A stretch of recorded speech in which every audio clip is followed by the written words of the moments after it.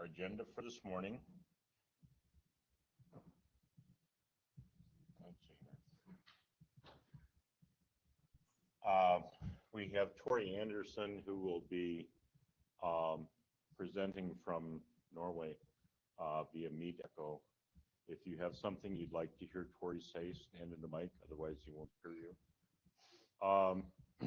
Then we've got Fernando Gaunt and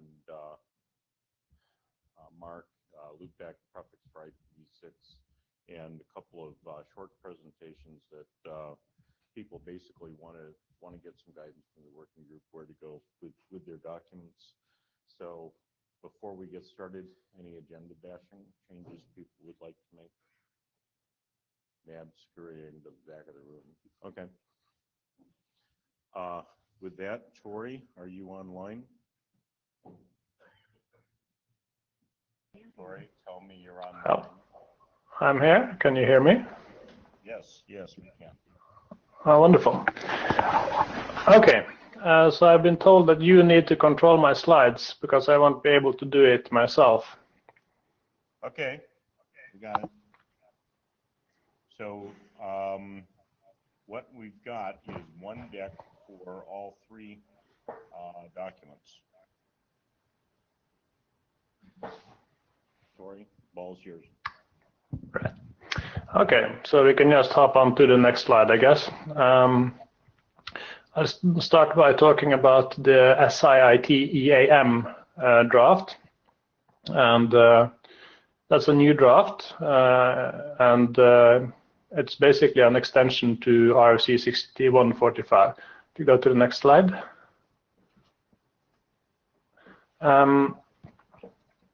So what it does is that it allows an operator of an SIIT implementation to override the default algorithm, and that's the algorithm in 6052. And that is the one that actually prepends or removes an IPv6 translation prefix from the IPv4 address. Whereas the EAM algorithm, it allows you to add explicit mappings between any arbitrary IPv6 address and an IPv4 address. And the EAM algorithm does not replace RFC 6052. It's rather is meant to work in concert with it, so that if there is no mapping added for a particular IP address, then the implementation will fall back on the standard RFC 6052 mapping. So for a single packet might be translated using both. For instance, the source address might be translated using an explicit address mapping, while a destination address might use 6052. Next slide, please. So the reason why for this draft, as in the use case or the problem statement, is that the standard SIIT mapping requires that an IPv6 node that participates in the translation has to be numbered using IPv4 translatable addresses. And that's an operational hassle because it requires that the limitations of IPv4 is imported into the IPv6 network in some way. For instance, you cannot use stateless auto configuration if you want to use SIIT, because the IPv4 translatable addresses are not the same format as an address derived from the EUI64 algorithm, which is not a very nice thing from an operational point of view. In any case, the operator would have two choices. Basically, he can number his entire IPv6 network using IPv4 translatable addresses. But that would mean that you don't have any more addresses in IPv6 available to you than you had in IPv4. So that kind of takes away the point of IPv6, I would say. Another way to do it, which I have tried, is to number your IPv6 network any way you'd like, but then add these IPv4 translatable addresses as secondary addresses or loopback addresses on the hosts that you want to be included in the translation system. And that works, but it's also an operational hassle, because all of those addresses that are secondary to the native address needs to be routed throughout the whole IPv6 network. So you need to get a bunch of hosts routes, essentially. And you need to set up, if you have any ACL for the native address of a service, then you would need to also set up an ACL for the IPv4 translatable address of the service, and so on and so on. So you need to double up with monitoring and configuration and so on and so on. So basically you have ended up with kind of like a dual stack. Even though you have only one actual stack, you have a mirror IPv6 stack that kind of mirrors your IPv4 connectivity. So basically IPv4 gets it's the tendrils into your IPv6 network in a way that I would kind of rather avoid. You can go to the next slide. I have found that there are already some use cases that are deployed. And one of them is probably familiar to many of you. That's 464XLAT. 464XLAT says that the CLAT in a phone or some device that implements 464XLAT should acquire a secondary /64 and use that as a translation prefix per RFC 6052. However, in practically all mobile networks in the world that have deployed IPv6, that is impossible, because the handset will only get a single /64. So you can't actually implement the recommended way of doing 464XLAT today. But the RFC gives you another option, and that's to basically steal one of the addresses of out of that single primary /64, and then do a one-to-one translation between that address and an IPv4 address of your choosing. And the drawing shows you how I believe Android does it. What it does is it takes the interface ID of colon 464. In all cases, it just steals that address because it knows it won't conflict with the primary address, because that's an EUI64 address.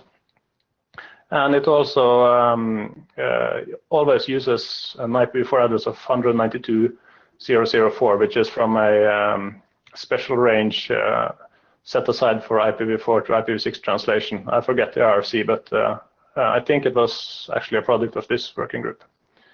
So what you have in 464XLAT is this one-to-one mapping between that colon 464 address and the 192.0.0.4 address, which and the 464 address is not a IPv4 translatable address. So in order to implement this, you need something extra on top of SIIT to do this CLAT function.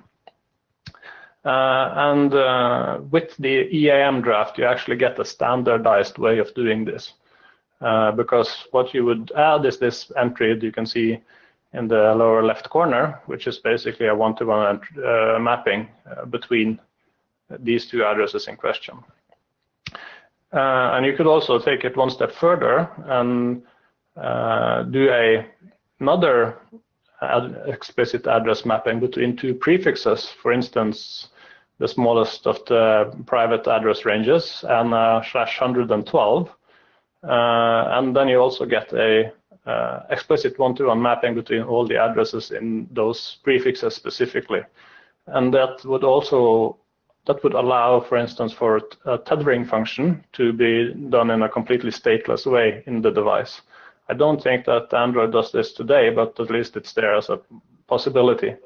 and that would mean that the tethered host would only go through one stateful NAT instead of two, which is common today. Next slide, please. The other use case that I found that has already been documented is IVI. IVI is a bit, I don't exactly know why they have done it this way, but IVI is very much like SIIT, like the pure SIIT, only that they have chosen a specific prefix format that is different from that of that is in RFC 6052. So they put the 32 IPv4 bits in a different location, so it's incompatible with a standard SIIT. I don't exactly know why, but there it is. Since those 32 bits are contiguous in the IPv6 address, you can do this with an explicit address mapping as well. So you would actually do a mapping between the whole IPv4 address space and that 40 bits prefix. That is the IVI translation prefix. So if you have a SIIT implementation that supports the explicit address mapping draft, and you want to do IVI, then you have everything you need. But as with 464X, you cannot do this with plain SIIT. Next slide, please. And that's my draft, the SIIT data center draft, which I'm going to talk about in a few moments more closely. So you should probably pay extra attention here because I won't be going through this again. The SIIT DC draft allows you to, or describes how you could build a data center network, or really any IPv6 network, but I'm focusing on the data center use case. You number it however way you like and use whatever techniques you like. So you can use whatever is fancy these days, like segment routing or Lisp or as a stateless auto configuration or whatever. And then when you're done doing so without thinking one bit about IPv4, then you can add mappings between whatever public IPv4 addresses you have and the devices in your IPv6 network that needs to respond to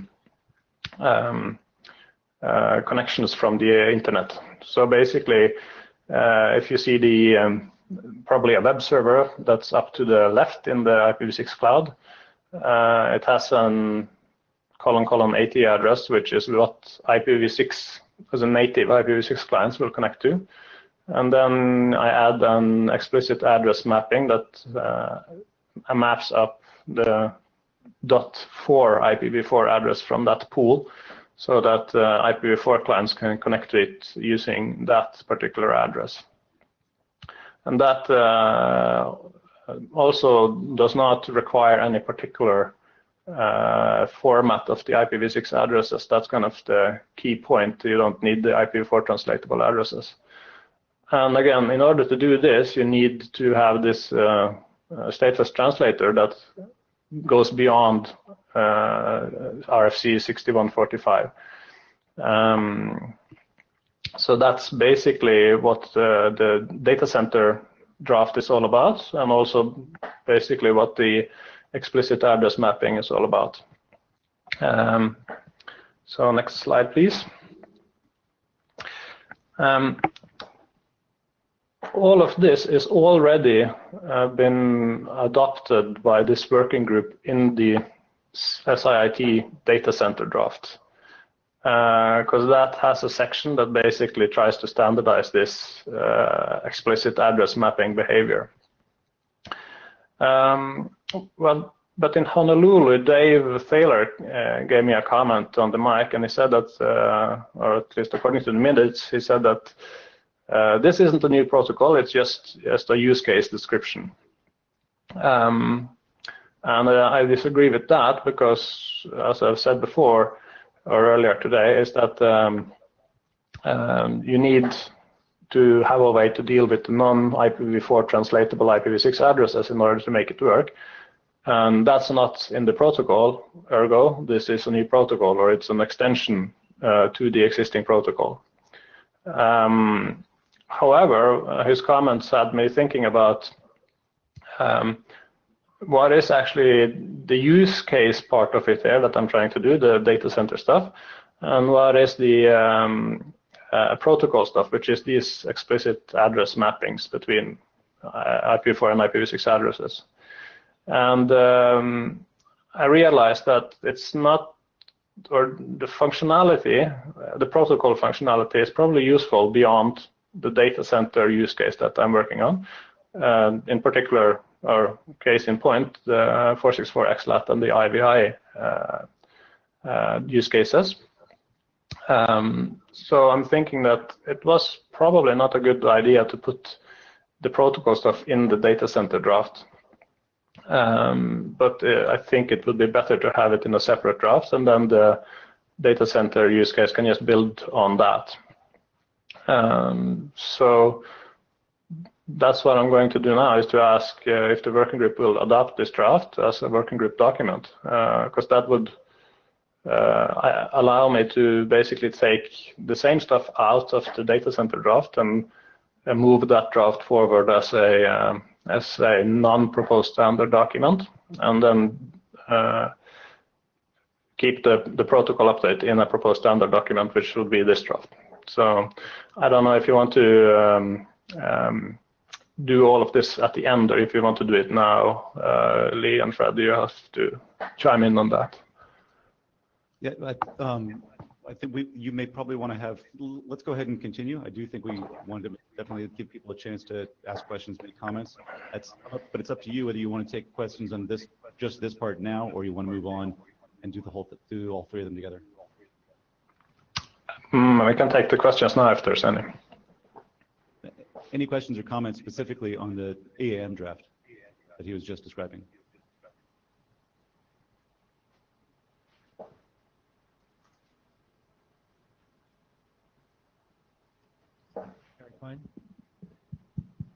Eric Klein.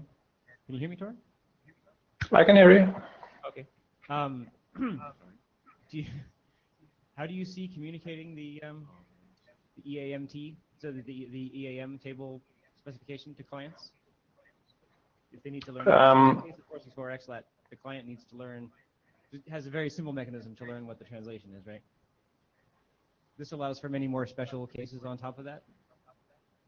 I fear the coming of a DHCP6 option. Yeah, so for 464XLAT, as you said, that's already in the 464XLAT document, so there is no need to specify that further. I guess you use DNS64 prefix discovery, and then you just configure basically a static interface identifier and a static IPv4 address, and then you're good to go. For now, I don't specify a method of another method of discovering this, for instance, for the data center draft. In the data center use case, I basically assume manual configuration.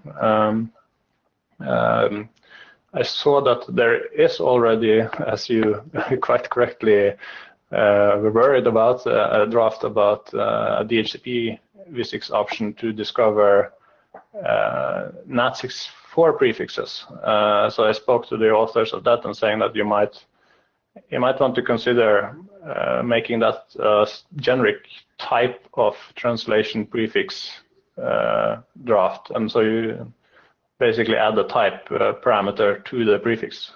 That would allow them to use that option to communicate both stateful NAT64 prefixes, which is already the draft documents, or stateless 6145 prefixes, or explicit address mappings, because all of them are basically prefix, IPv6 prefix and IPv4 prefix coupled together. Yeah, not a specific concern, just a question. Thank you. So this is just mic on? Okay, Dave Taylor. So I came into the presentation partway through, so I missed the earlier part, but I just wanted to comment mentioned on the slide, that I do agree with your eventual conclusion that splitting it into two documents, one that covers, updating and non-IPv4 embedded IPv6 addresses and separating that from the data center use cases. So I just wanted to say that I support your final conclusion. I don't have any comments or questions about the technical aspects of that because I missed that part of the presentation. Sorry, but just wanted to get up and support your final conclusion. Thank you. Lorenzo Colletti. First, for what it's worth, Android 464 doesn't use : 464 anymore. It generates a checksum neutral address randomly, but it's the problem is the same. In order to address Eric's concern, I think that if we call this something, then there will be, then yes, we will have, ways to deploy it and DHP options for it and so on. Instead, what we could do is just call this, an update to 6052, saying that there are transition mechanisms that use non-translatable addresses as part of how they work, and just say that that's okay. An update to 6052. Well, that's the which is the address format. Well, the update to whatever RFC has the text that says, 614. Whatever RFC has the text. This is how stateless NAT46 needs to work. Sorry, NAT64. So that's Okay. not 6052, is it 6145? 6145 defines the translation, and it uses 6052 for the address format. Right. All I'm saying is we just need to say it's okay not to use this address format for 6145 style translation. And there are, in fact, mechanisms to do it without defining something you will sit EM. That's all I'm saying. Okay, I would argue that actually 6146. 6145 has no table. 6146 has a table and states that you can manually go to static name. Yeah, I would say that Christian Ritema at Microsoft, I'm actually one of the authors of 6052, and it was never meant to be the only format ever used. I mean, it's a format that is mostly meant to make sure that if you have an IPv4 network and you translate it, when you translate it back, you get the same thing. That was the real goal. Okay, but it's not meant to. Of course, if you have a V6 network and you translate to V4, it's impossible to always guarantee to get the same thing. It's because on some state or tables or so. And we know that, and we should not make it up. So let me just respond to Lorenzo's comment. There is one existing update of 6145 already. I think that also is a product of this working group. It's RFC 6791, and that deals specifically with what happens when a stateless translator receives an ICMP v6 error from an IPv6 router that does not have a IPv4 translatable address. And that RFC says that, okay, the stateless translator can be configured with a pool of IPv4 addresses and just pick one at random from that pool in order to be able to translate that error back into IPv4. So there is already a precedent for updating RFC 6145 in order to overcome the limitation of 6052 with regards to requiring IPv4 translatable addresses. So I think that this draft tries to update the right RFC by updating. I do agree with you. I do agree with you. I think we should do this. I just don't want it to call. I don't want to call it anything. Okay, I want to call it an update to 6145. I don't want to define something new called SIITEM, which means that it's a feature. There's DHP options for it. There's deployment guides for it. We just say, look, 6145 specified an address format. It turns out that there are multiple ways that you can use stateless translation without using that address format. Here are 3 examples. The restriction that you must use this address format, if there ever was such restriction, is hereby struck from the record, period. Right, and I think that actually that's already the case, because SIIT-EAM, that's just kind of a shortcut for the draft itself. It's not meant to be a separate standard. And I think the title of the draft is explicit address mapping for SIIT. And I think I used that throughout the draft, but I'll double check to make sure that I'm actually not calling it something else, because I agree with you. So I think we're in violent agreement here. Other comments, questions about EAM? Okay. Let's move ahead then to your DC draft. All right, so next slide. Or basically another slide also. Go to the status title slide.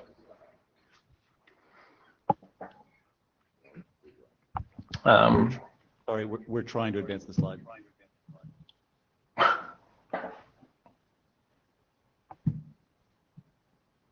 Excuse me? Trying to advance the slide here in the room. Technical. Oh, it doesn't work. Oh, okay. Yeah, you go ahead. I'll catch up to you. Did you hear that? Okay. Right. So the data center draft, basically there has been very little changes. There's some very small. There's been one new version, and since Honolulu, and it's basically to update the file name so that it reflects that it was adopted, which it was. But other than that, I've basically not done anything with it, because the future direction it would take will depend on whether or not the working group agrees that the explicit address mapping stuff should be ripped out and put in a separate document or not. So I'm kind of waiting for that. So basically that's the latest status on the data center draft. I don't know if there's any questions about this. That's basically everything I had about that particular draft. I don't see anybody running this mic. Okay, let's move on then.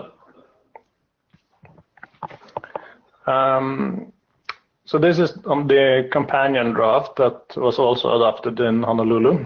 Next slide. It's about dual translation, and if you're familiar with how 464xlat works, it's very similar. It's almost a ripoff, but it's for a different use case. It's for the data center use case, where you have either you have a server which supports IPv6 fine, but it needs to run some application which requires IPv4, or you have some sort of server or device that does not support IPv6, and you want to have a IPv6 network in your data center, as an IPv6 only network, not a dual stack network, but still you will want to support these IPv4 devices at the edge of the network. So if SIIT DC is comparable with, for the data center use case, is comparable with stateful NAT4.6 in the ISP use case, then the double translation draft is comparable to the 464xlat use case. So they are very kind of mirror images.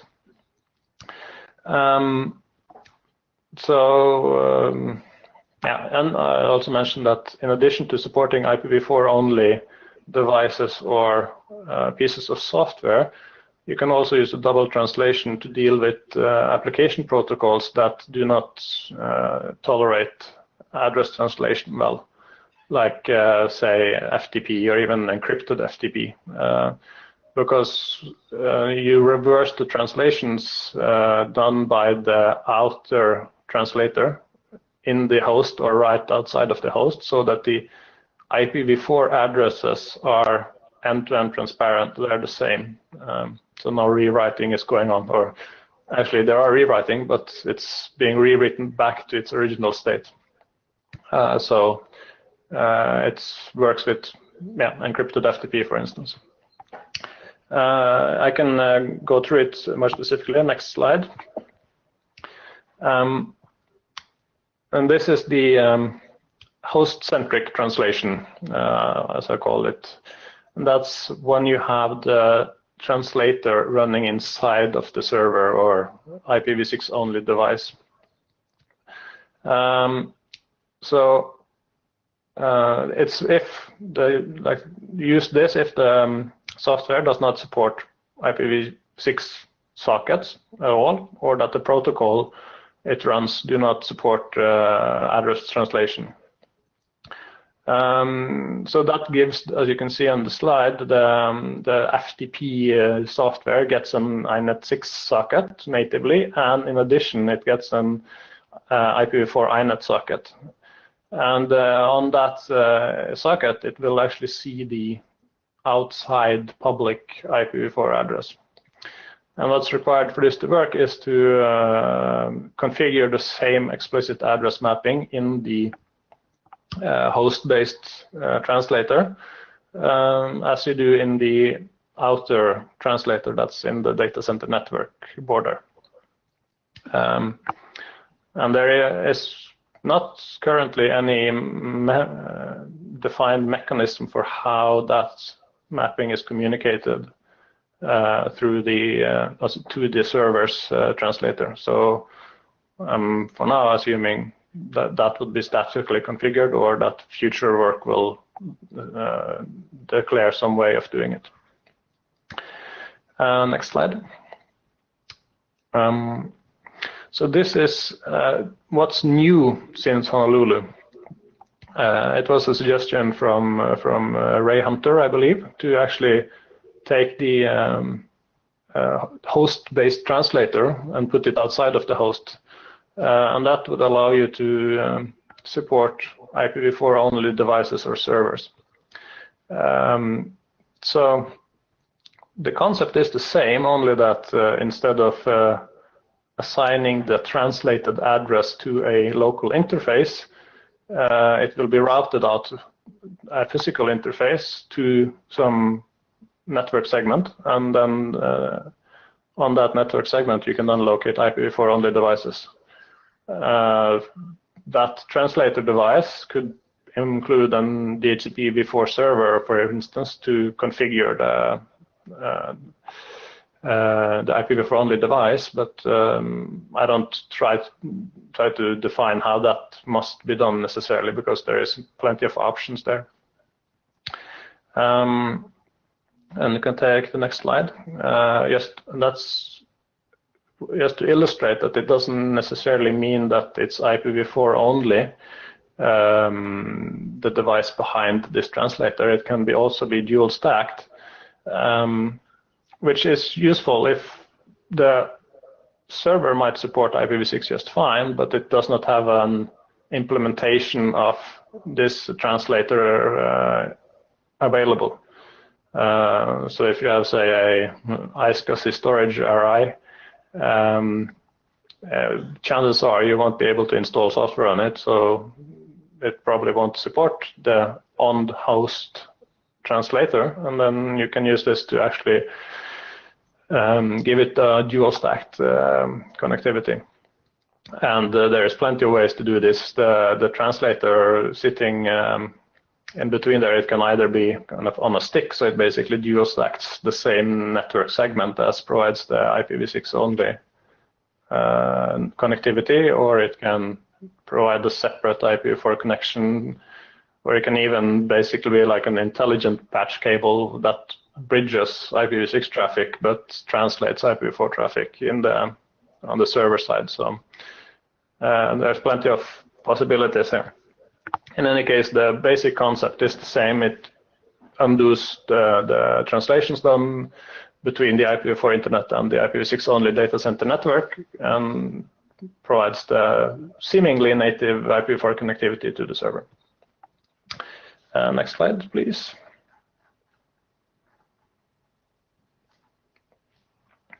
Yeah, so like the network mode is new, as I mentioned, and in the previous draft, I called the translator a host agent, and that didn't make much sense anymore, considering that it can be outside the host, so I renamed this to the edge translator instead. And then there's also a section about how to communicate between these IPv4 only devices inside a data center. So that's thanks to Andrew and Will Leo for coming up with some, or for prompted me to do so. That was basically what I had to present about this draft. There is a question I'm wondering about, and that's whether or not these two drafts should be separate. I kind of started out like that because that's how the use case ideas kind of built in my head. I started out with single translation, and that worked fine. And then after a while, I wanted to see how I can, make, for instance, FTP work through this. And so then it's a separate draft. And kind of the same thing happens with the mirror image of stateful NAT64 and 464 XLAT. But on the other hand, stateful NAT64 was already published by the time 464 XLAT was conceived. So maybe it's not a fair comparison to say that because those are separate, this should be separate. So comments on that would be, I would appreciate that. Next slide.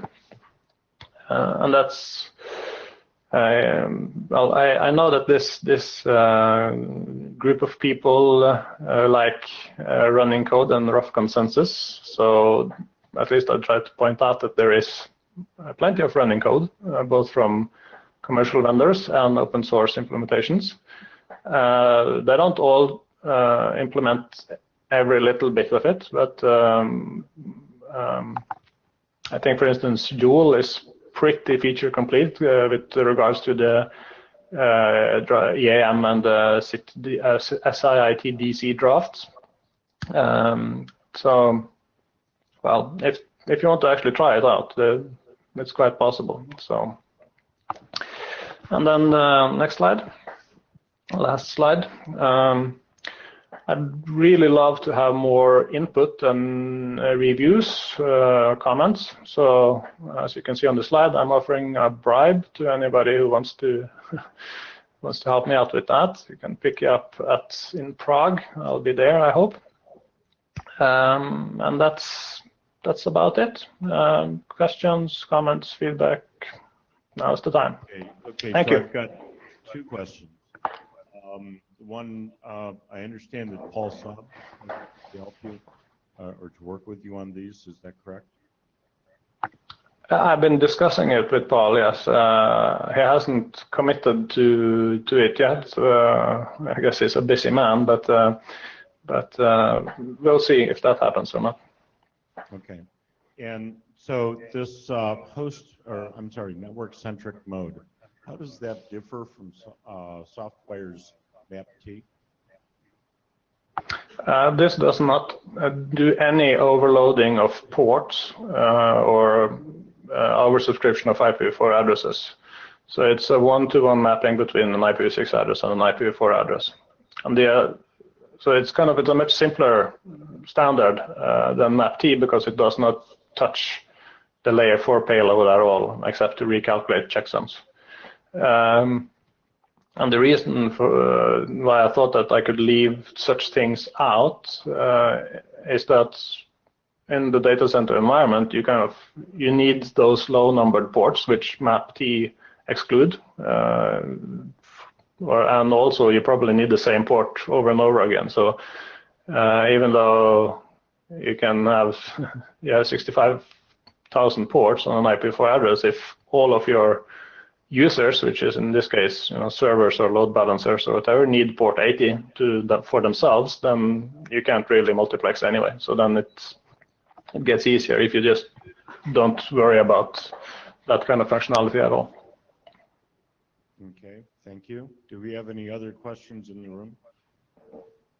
Or I understand we have some remote participants in various other places. Any other things from the ether? Hearing none. So we do have a question before the working group. Do we want to adopt EAM as a separate draft, as a working group draft, and do the change that Tori suggested to the basic DC draft, or do we simply want to leave the algorithm in the DC draft? Those that would be interested in adopting EAM, please hum. Those that would rather not, please hum. Okay, I don't hear any. And I think that's the only real question for the working group at this point. So thank you, Tori. There was one more question, and that's whether or not I should merge the single and double translation data center drafts, or if I should keep them separate like NAT64 and 464X like this. Well, let me ask you a question. How much work would that be? Would that be basically concatenating the two drafts into one, or is there surgery involved? There is not that much surgery, I think. Most of them would be actually just putting them in place, and I noticed that I ended up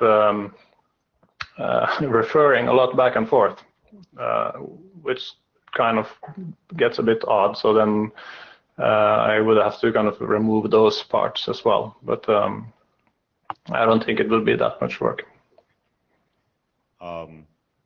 Okay, given that, what would be the size of the resulting draft? Is this now 20 pages become 500, or what are we talking about in terms of size? I don't know. I can't remember exactly how many pages they are. So. Yeah, but roughly equivalent then to concatenating the two documents. So how many pages were both of them together, you say? I'd have to go look at it. Me too, but of course there would be the aggregate would be smaller than the two combined.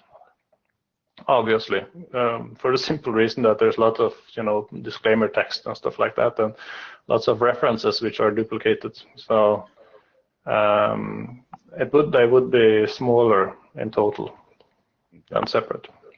Lorenzo? Yeah, so I have no objection to SIETEM being a separate document. Can we just call it an update of 6145 that clarifies? It is. But can we not call it something? I don't want to define a new. We just want to, I don't know, relaxing the IP addressing requirements of 6145. I don't know what we call it. Just as long as it doesn't have a name that implies that this is a new protocol or a new transmission record or a new something. Yeah. So about the draft, it calls a mapping, an explicit address mapping, and it calls. So I would do it this way. I would have one document that says the limitation that 6145 translation must use this type of addresses is hereby struck from the record. It's gone. That draft formally updates 6145.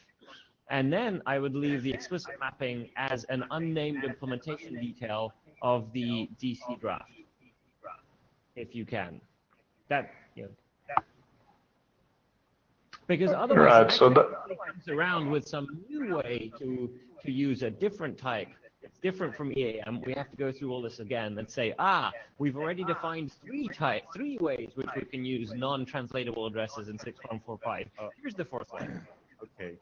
But if you say that it is in fact a static mapping from 6146, that's already in 6146. We've achieved your goal. Then why do we need this document? This is a conversation I had before you. Really starting from 6145. Okay, so So- you're saying that we don't need this document? I'm confused. This is a conversation that Tori and I have had. So, Tori, maybe you want to state your side of it. Yeah, so 6146, which is the stateful NAT64 document, that defines a stateful solution. It says you need session tables, you need this. To me in email was that 6146 talks a lot about ports, and that you simply wanted to change the address as opposed to messing with the port. Yes, exactly. Okay. And my observation, the counter observation is that 6146 has a table and 6145 doesn't. This requires a table. So it's not really fish or fowl. We could call it an update to both of them. But the point is that you can do something that doesn't involve a port, and you can have a static mapping. Yes, and I want to say that if you implement this, you don't need to implement the session tables and the binding information bases and all of that stuff that's in 6146. So basically, I want 6145, but with this additional possibility to override the 6052 algorithm.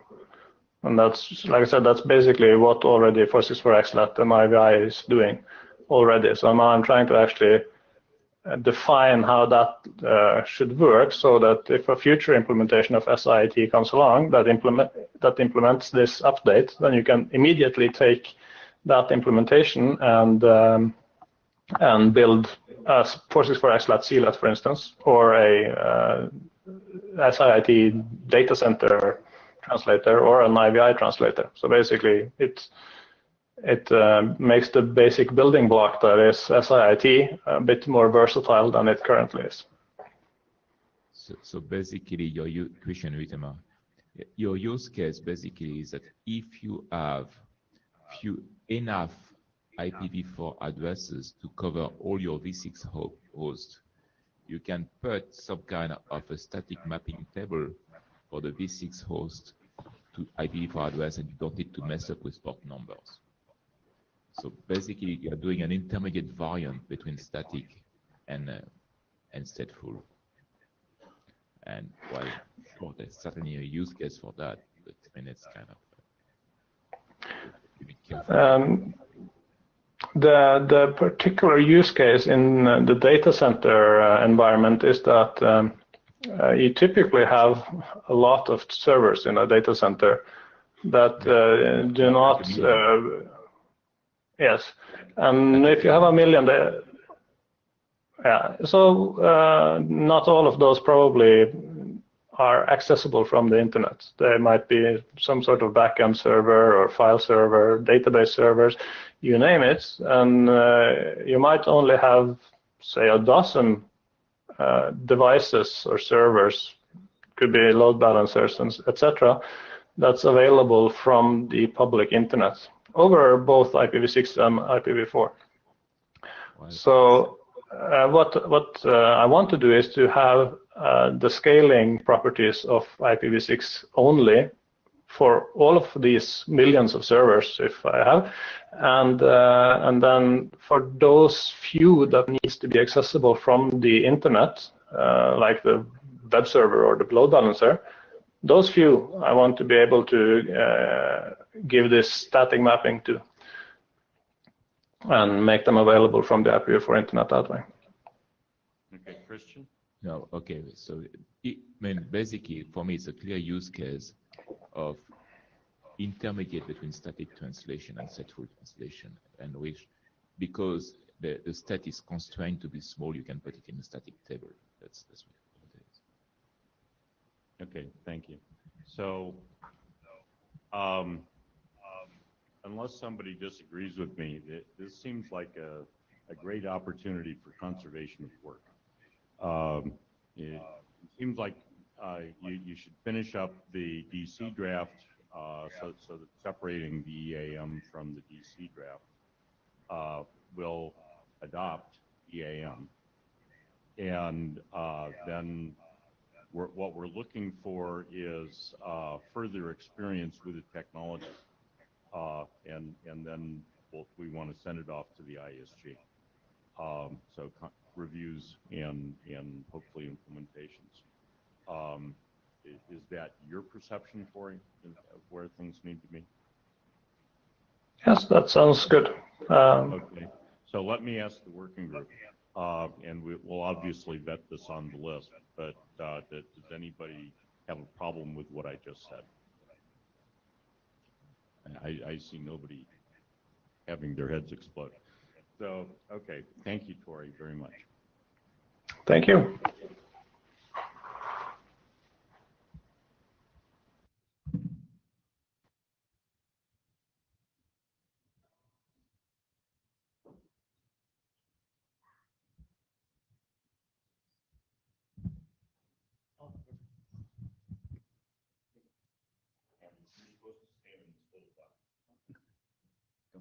Morning.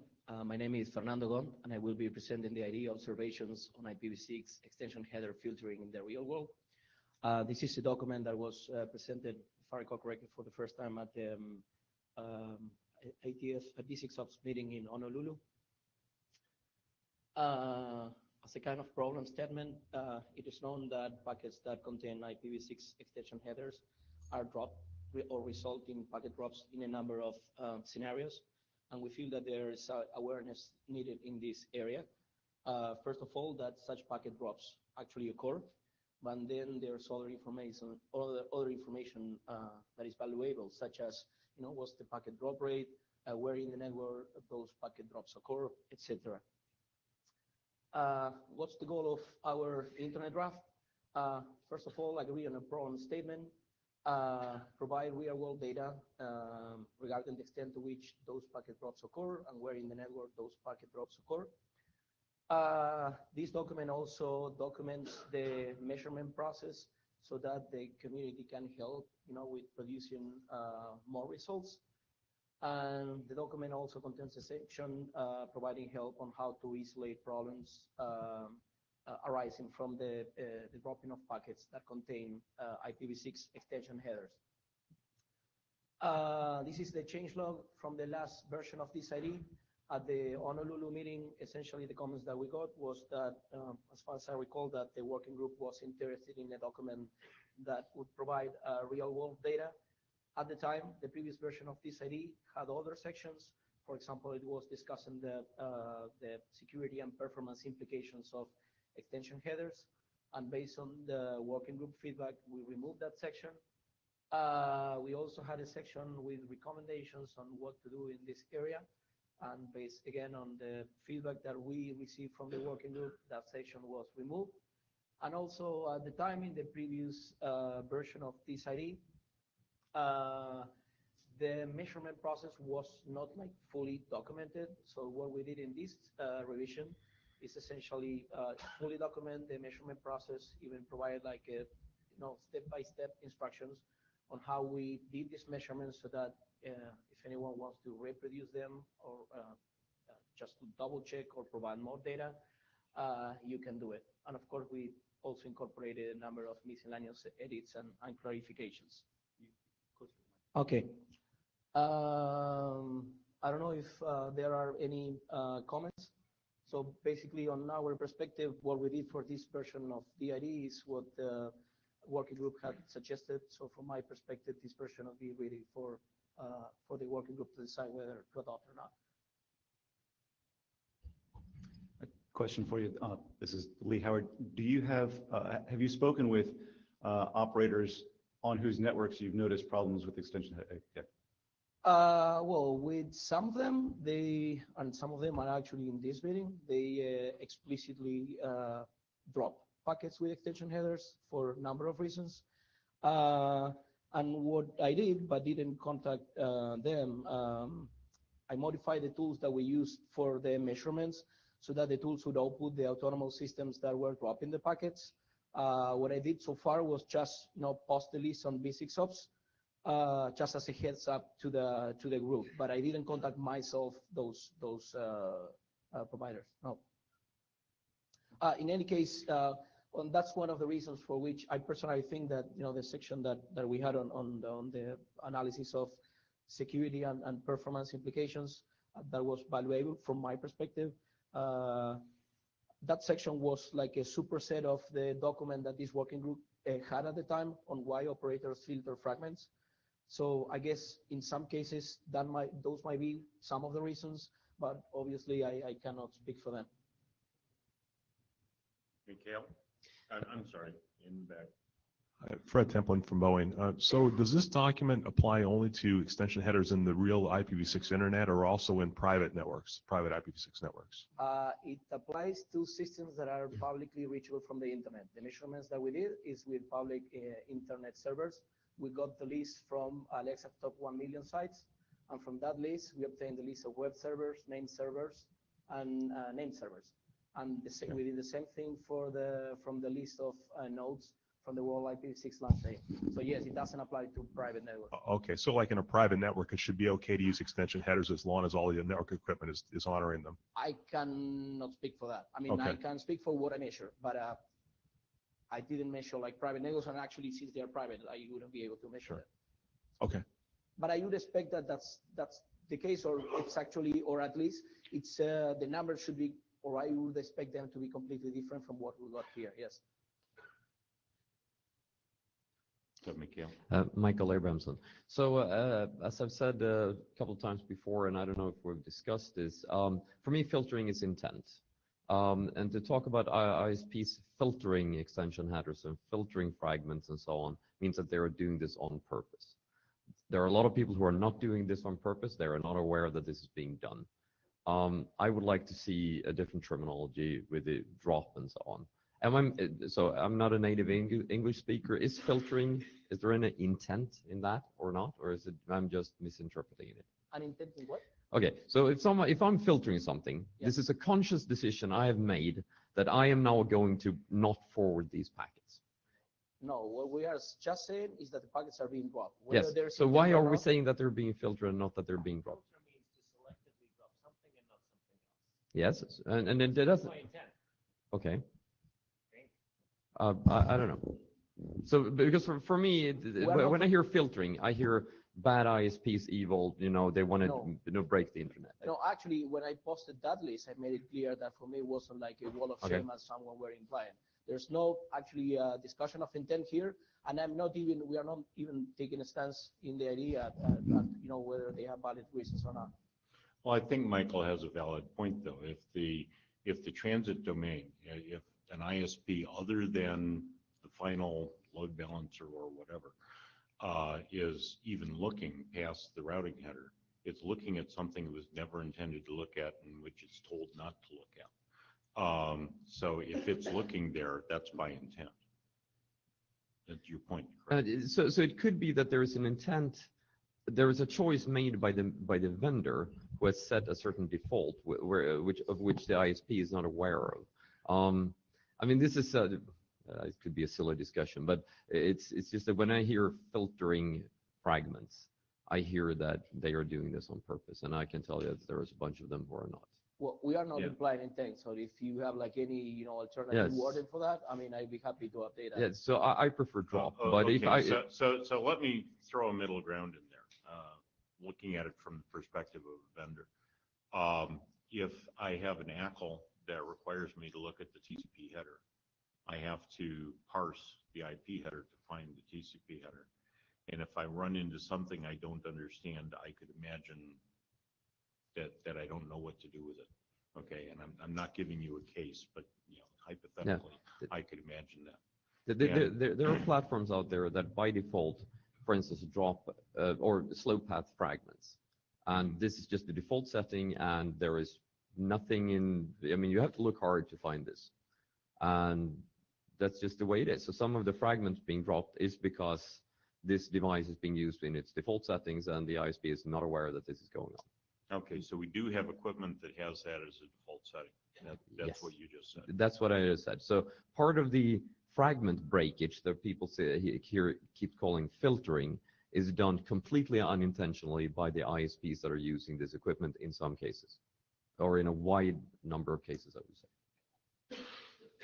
Okay. So I'll just, okay, the Cisco 7600 and 6500 of, RSP 720 and SOUP 720 comes default out of the box, slope pathing fragments, period.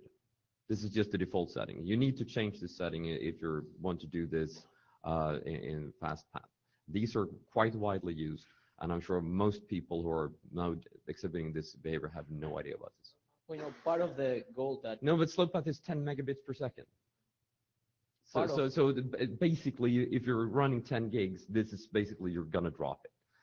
Because I mean, we saw this. We were running a lot of 64 traffic and so on. There were a lot of fragments in there, huge amounts of fragments.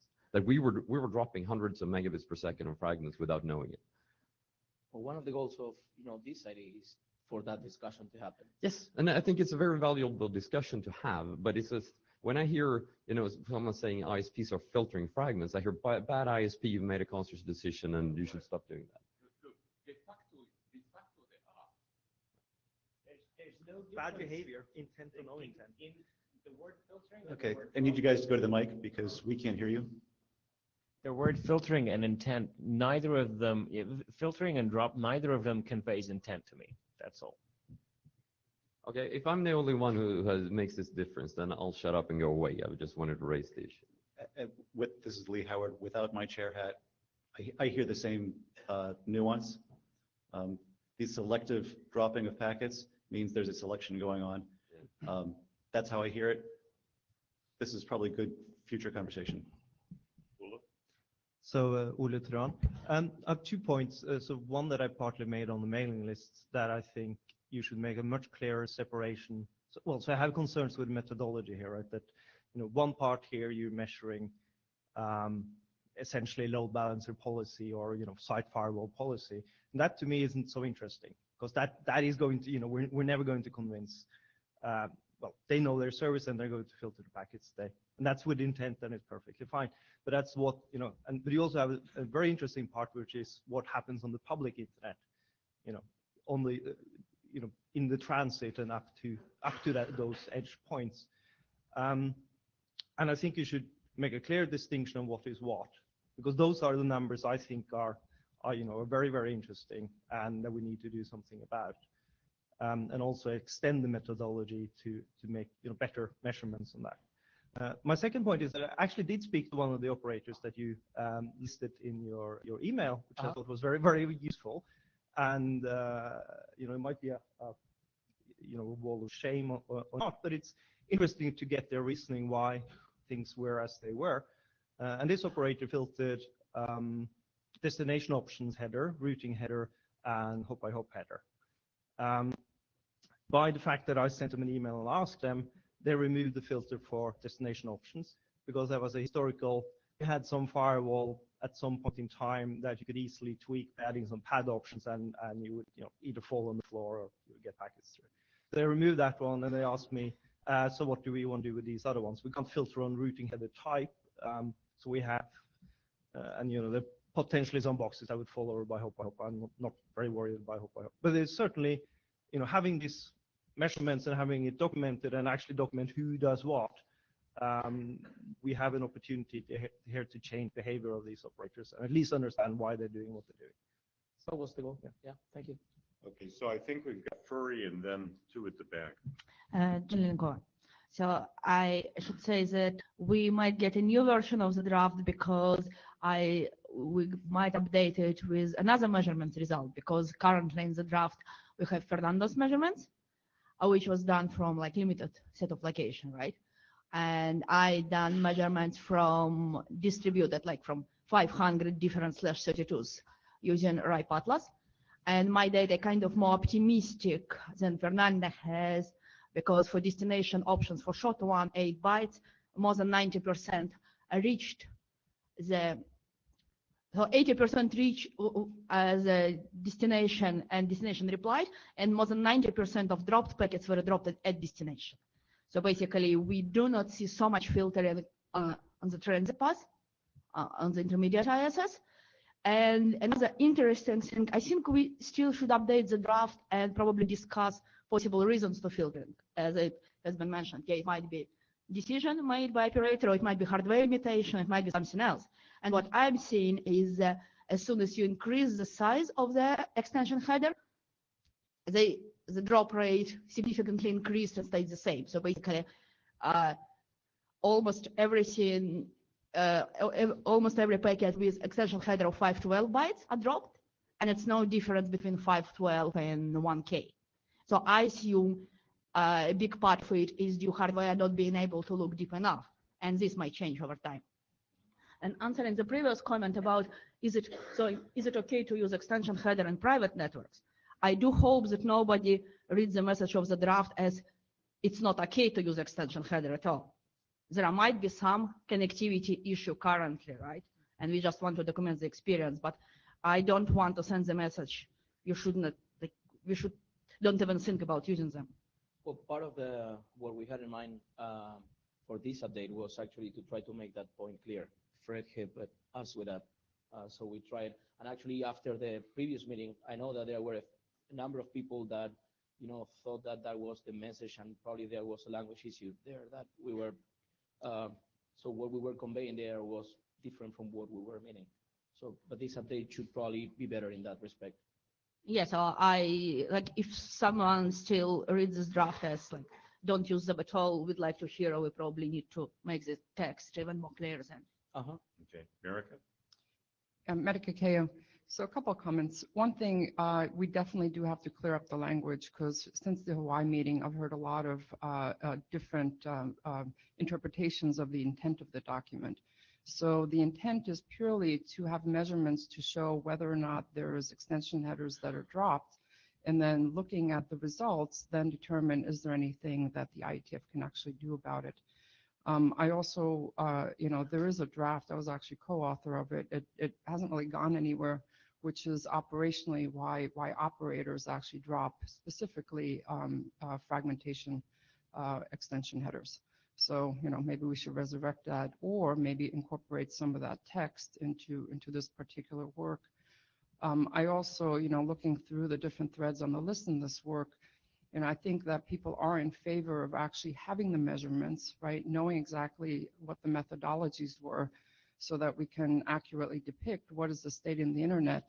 I'm also in favor of clarifying language. As I heard Mikhail talk about drop versus filter, I also, when I hear, drop packets, that could be because equipment does it by default or whatever, was filtering. To me personally, I would take as intent, but that's a language issue, right? We can just say filter parentheses, not intentionally, or no intent implied. So these are just language issues that can be clarified in the document, but I think the work is important.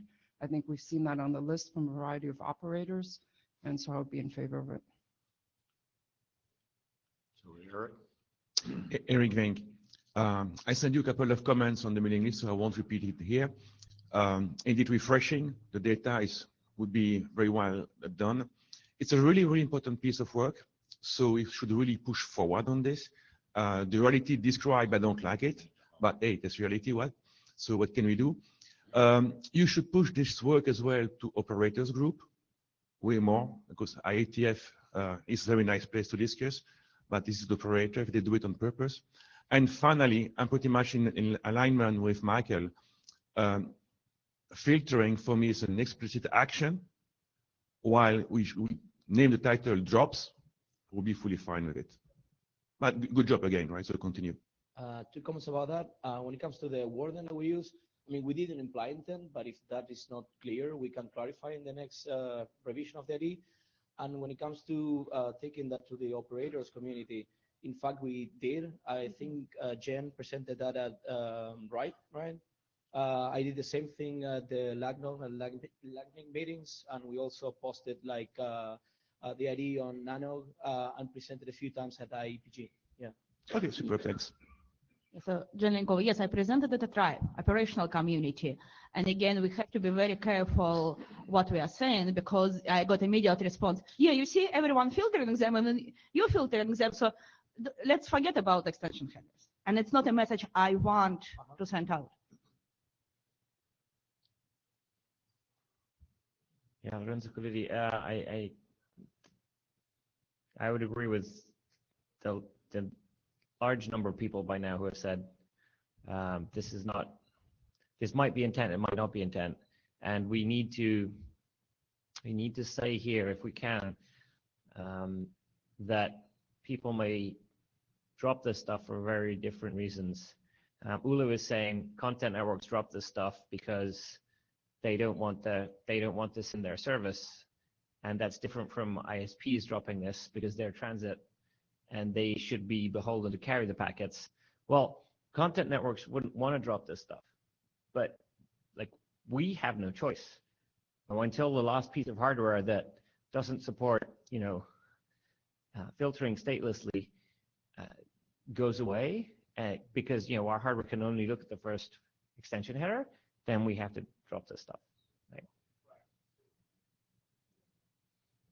Any extension header, right? Our hardware can tell us it can look at the first extension header type, and that's all it can do, right? So it is completely unable to look at a TCP packet that's 2 extension headers in. Can I just ask you a question, Lorenzo? So why would you ever accept an extension header that you had no service sitting behind supporting? I mean, why would you have? It would be like, why would you accept SCTP if you didn't have anything applied to SCTP behind that load balancer? Consider something like Google Public DNS, which needs to be able to talk to external DNS servers that send replies that are DNSSEC signed and therefore require fragmentation. Wouldn't it be nice if we didn't have to hack around that and we could just use the device's stateless firewalls in the way that supports this? I think fragmentation is a part of the RP architecture, but more arbitrary routing headers, various destination options that wouldn't make any sense to you unless you supported them, hop-by-hop options. Would there ever be a case where that would make sense unless your back-end systems actually did something with those? Right, but right now we don't even have the option of making our back-end system support that because the packets will never arrive. So yeah, that's what I'm saying. I think we kind of, a lot of us agree on this. It seems that we do need to say, look, some of this is just unavoidable due to hardware limitations, and these are the reasons. And what happened to Ron's draft where he said you must be able to look, this many bytes into the packet? Yeah, Joel Yegley. So, I mean, my particular experience with that is, I have various kinds of hashing problems, and one of them is that if I can't find that L4 header again, then it's going to hash to a different server, and the result of that is, like, even if I didn't drop it, it's no good to anybody. So, yeah. I mean, yes, there's a small but non-zero probability that it will actually arrive at the correct server. So if you do it enough times, like maybe try it sending several million packets, maybe you'll get one. Yeah, I think Ole made a very good point that part of the problem is that only packets which are required for service to run are permitted, right? So there is no service using destination options that, yes, they might be dropped. Actually, it means that situation is even better than I saw, because if like about 80% of destination options reached the packet with destination option reach the destination, and I got a reply, and there is nothing on that side using this option, that might be if we start using it somehow, it's going to be better. It's like IPv6. It's like chicken and egg problem, right? We cannot use it because there is connectivity issues, and there are connectivity issues because nobody is using it. So, yeah, there is some brokenness in the network, but I do hope it could be improved over time. So, Ole, one last comment. So the provider I spoke to was a transit provider, and I find that much more troubling that they are filtering, because there's no very good reasons because for that. that is intent, if they know about it. With intent, yes. But they are willing to engage in the conversation, so we'll see what comes out of that. So that's why I'm very supportive of this work, and I would support adoption, but with a very, very strong caveat that this document doesn't say what it says now, which is essentially you can't use extension headers on the internet. And I do not, I mean, you know, with the six-man share on as well, I mean, that is not a message we want to send. And I understand that's not necessarily the intent of the document, right? But that's very, very easy to read it that way, which, so I think I would really like us to change that so that wasn't the reading people would get out of it before we adopted it. If you have like there are any specific parts that you think convey that message, just let us know. I mean, that's not the intent, so that's what I'm saying. I think the lack of any messaging saying that this is an undesirable situation is what Ule is complaining about. I think Ule would like to see, you know, some text, I imagine some text that says, this is bad, and you know, that this is reporting an error. Yeah, it's basically this draft is attempting to measure an unfortunate state of affairs, which is a bad thing and which we are trying to fix. Okay. Yes, So operators. Yeah, I want to address this comment because Fernando had specifically asked me to take a look at the draft, and those are specifically the language issues that I'm trying to address and help with, because that is not the intent. I can see how some of the intent could have been implied. So we are actually working on the language to show that this is purely for measurement. This, you know, this does not imply that extension headers should not be used or, you know, that they should be dropped. And so, you know, we are addressing this. But I think some of the numbers and the way they're presented today can be used by operators to justify, well, everyone else is dropping them, so I'll do that too. And then that cat is out of the bag. It's just like we do in the forwarding part for V4. Is it 0x45? Fine. If not, we drop it. And that was IP options gone. Okay, so let me try to summarize and bring this to some closure. We've had several comments about intent and filter and drop. May I suggest that you just globally replace filter with drop? I think that'll clarify that. And it sounds like we need an additional sentence or two that talks about the intent of the draft and the fact that this is an unfortunate situation in process of being fixed. People are okay with that model, and anybody have additional thoughts there? Okay. So the question that you've raised and showing on the slide here is, Bob? Yeah, sorry, Bob Hinden, suggest that maybe the draft actually talks about why, in each case, what happens, what's the bad thing about dropping these headers, and be very explicit about it. Talk about the problems it causes, not just not just the number that are being dropped. I mean, I think we have a bigger problem with path MTU discovery, but this sort of is in the same category. So you'd like to expand that sentence or two to talk about? Right. We actually want the network. Yeah. What are legitimate uses for these headers, and by dropping them, you break this. Okay. Lorenzo Colletti, in my experience, that's actually counterproductive. When you tell an operator exactly what breaks, they say, oh, we don't support any of that. And they say, like, we're fine to drop it. Instead, you need to create a situation where, for example, the breakage might be unknown, in which case, or future, or in which case somebody says, oh, yeah, but I don't understand this. Maybe it's going to break in the future. Let me do what the document says. So I don't know that, because the fact that these extension headers are being dropped today and the world keeps on turning already by itself might suggest to such an operator that there's no problem, right? So we need to sort of, if we do enumerate problems, we should make sure that they're concerning enough and unknown enough and scary enough that somebody does something. Okay, cool. So the remaining question before the House on this draft is, do we want to adopt it as a working group item? So that's a binary question. Let me take two humps. If you want to take it as a working group item, please hum. If you do not want to, please hum. Okay, thank you.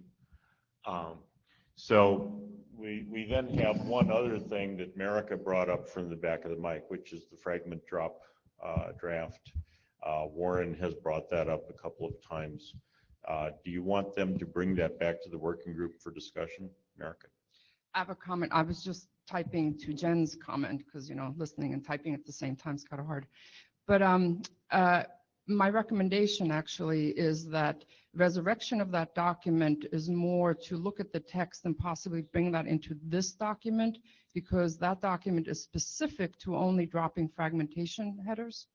And so, that needs to be looked at. But I would recommend that we at least look at all the work that was done there and see whether or not to extend that to all kinds of extension headers, why they're dropped, and having a separate operational document as to why. As opposed to bringing it into this draft. Yeah. And violent agreement on my part. I wouldn't want to bring that into this draft.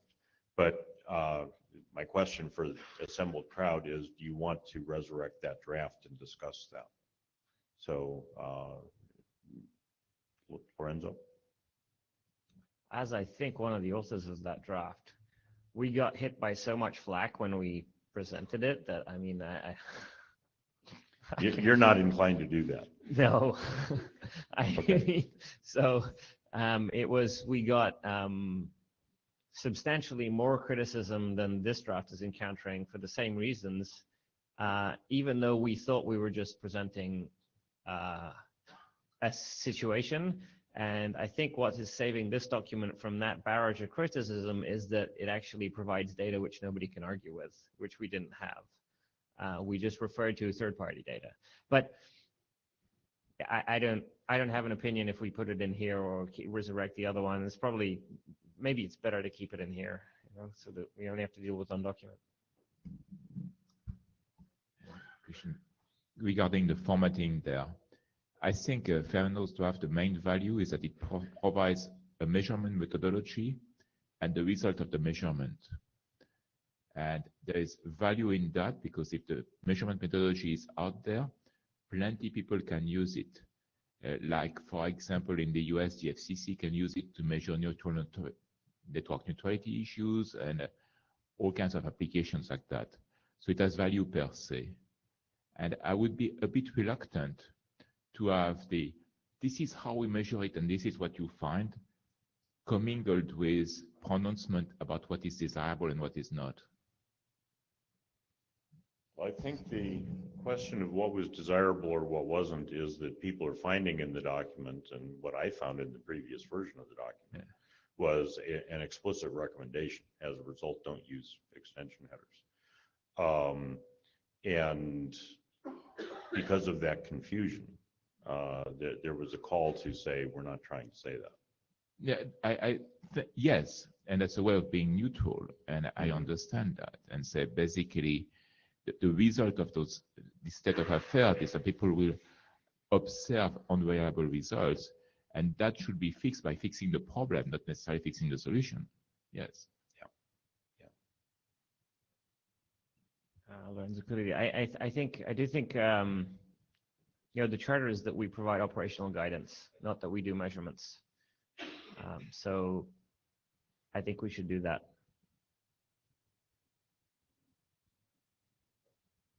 Okay, so what working group is chartered to do measurements? The ACM, various research organizations, the RIPE NCC has a research arm, So what I hear you saying is that Fernando should now send this to the ISC. No, I think it's fine here. I think we should say, here's what we found, and we, these are the operational reasons we think people are doing this for. And, by the way, this is, we would like for people not to do this because it limits our ability to innovate in the long run. And we recommend that operators check that if they don't have strong reasons to do this, they consider their policies and they stop doing this filtering. Okay, but I'm thinking somewhat academically here. It seems like a report of the data and a report of the recommendations and conclusions resulting from the data are two separate statements. If that were true, I would argue if that were true, our draft wouldn't have been targeted by, nuclear attacks, right? The one where we said operators drop fragments, it was a carnage, right? And that's because people had exactly this concern. We can't, as an operational guidance working group, provide a statement on what is happening, because what is happening is bad, and we should feel bad, and we should try to stop it. So that's what. So maybe our opinion has changed, and we're okay with publishing this. I do hear, noise from Six-Man that, we should make a statement here, and so I don't know if that. Okay, Joel. No, I think you said you should. I think what you said was we should make a statement that this is bad. Is that right?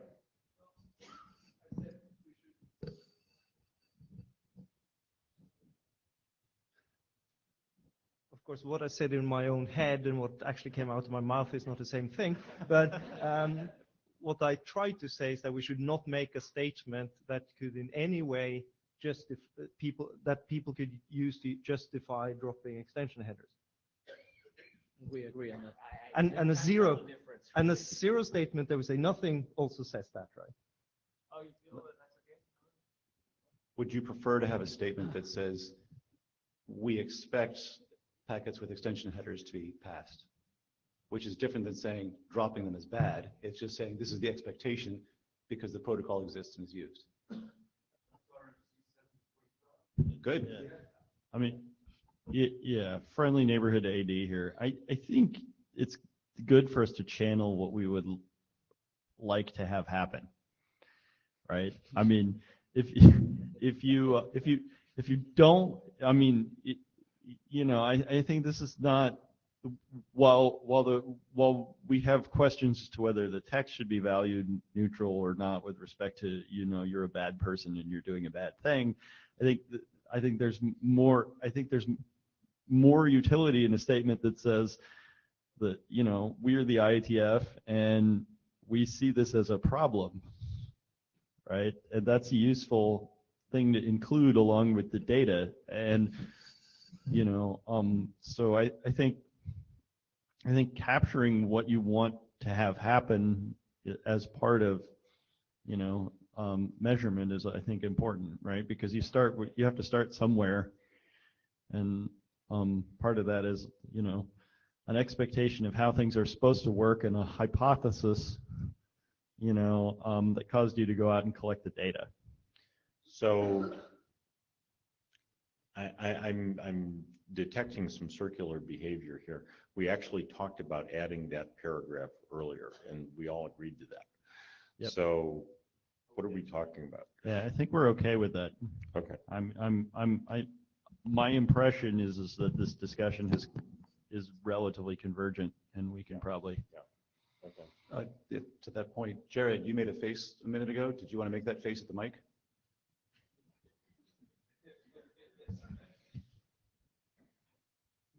Seeing no further discussion, I believe we've heard consensus that we're going to adopt it. Thank you. Thank you.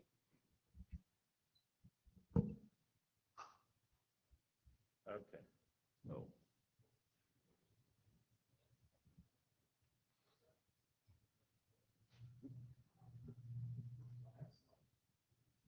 You have a slide with the title.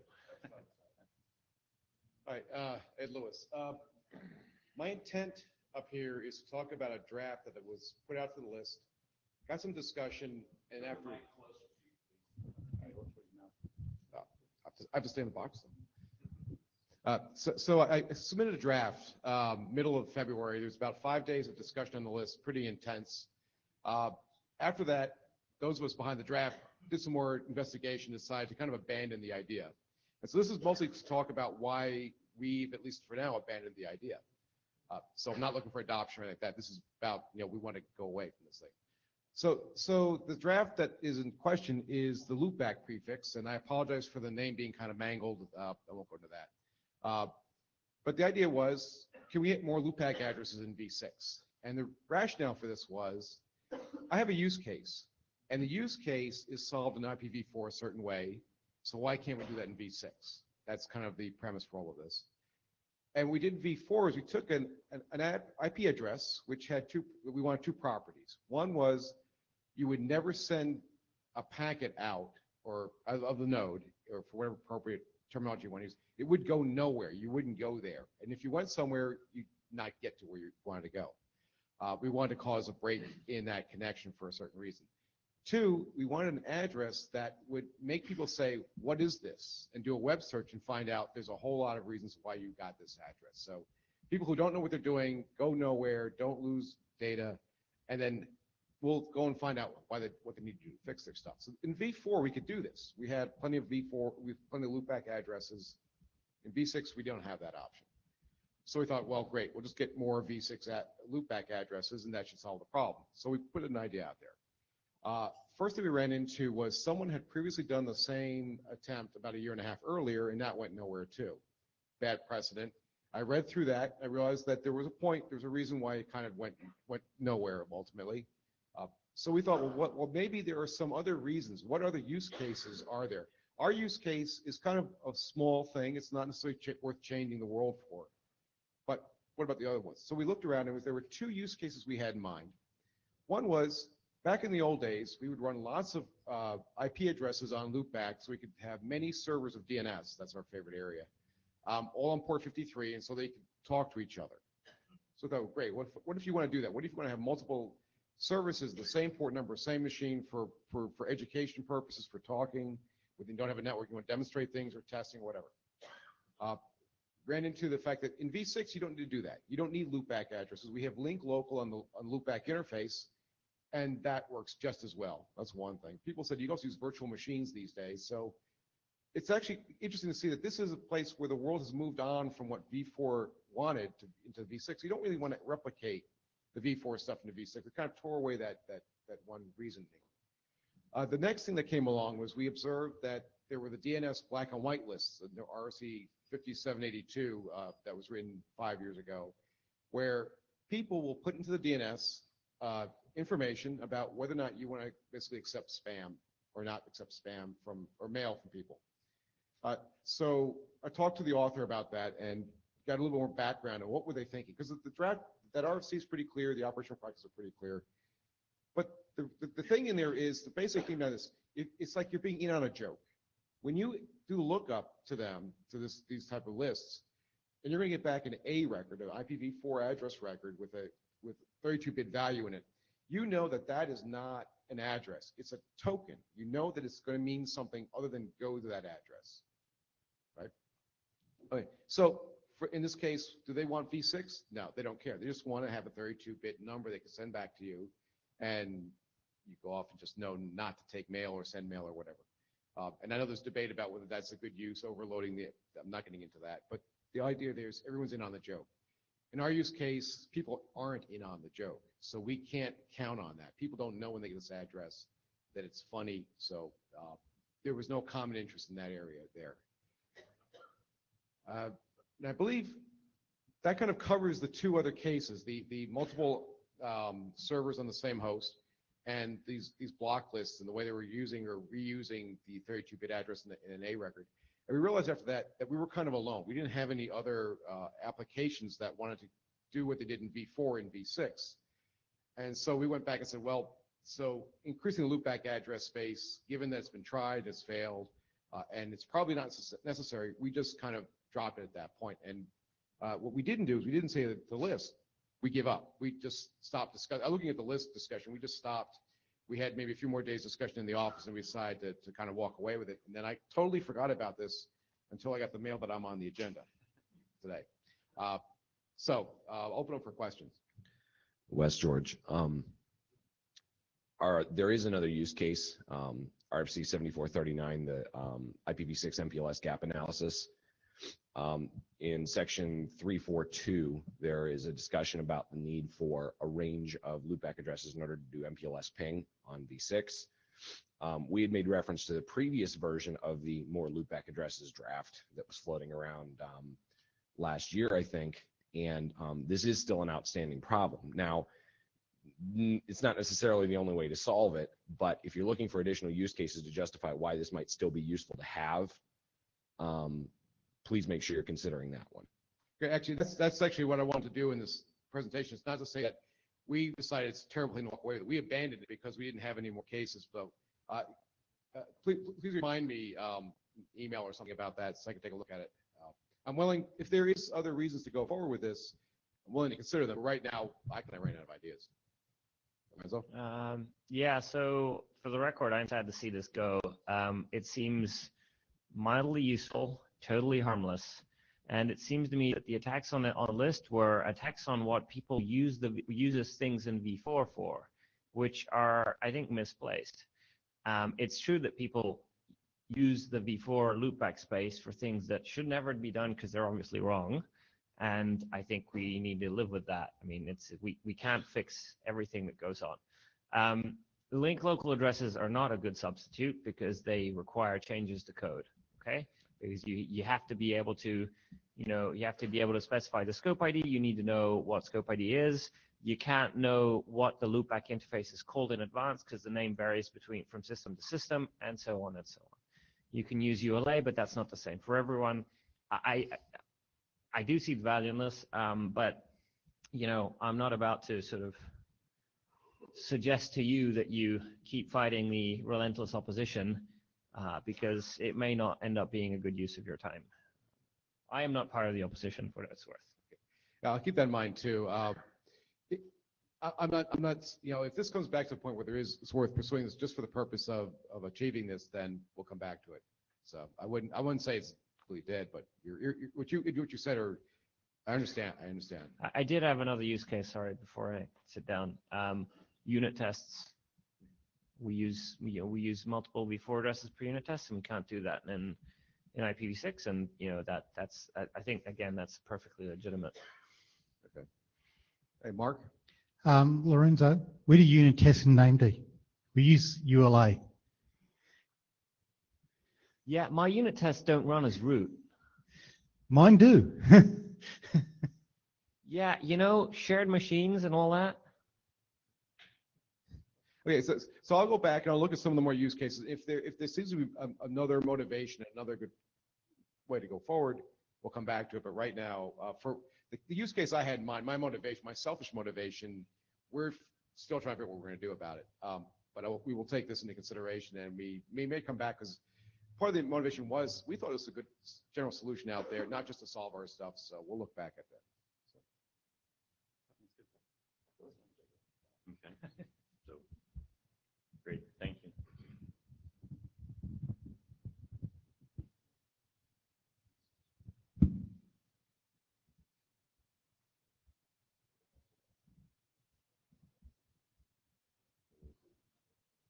Okay, so Shengzheng.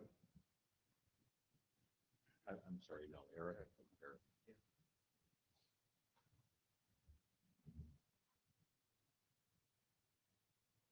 For a while, I was afraid that I'd been nutted from a Dutch name to a Chinese name, but no, I'm still there. Okay, anyway, a quick one. Simply because I run, and actually a couple of my friends doing content in Belgium made and found a big problem, and they wanted to move to dual stack. And I think it needs to be documented.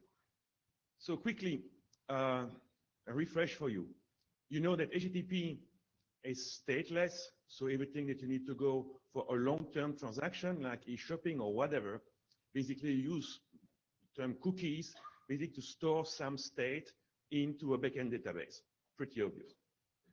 How it works, for instance, you have John Doe on the left, the server on the right is simply sending its credential first, if this thing wants to move. So it's sending the credential are checked, the state is inserted in the database, and a cookie generated. That's basically, as you know, a random number, which is used in an index into the database. So now, I store the cookie in my cookie jar, and I want to buy something called foo. I am sending on an HTTP connection, hey, I want to buy foo, here's my cookies.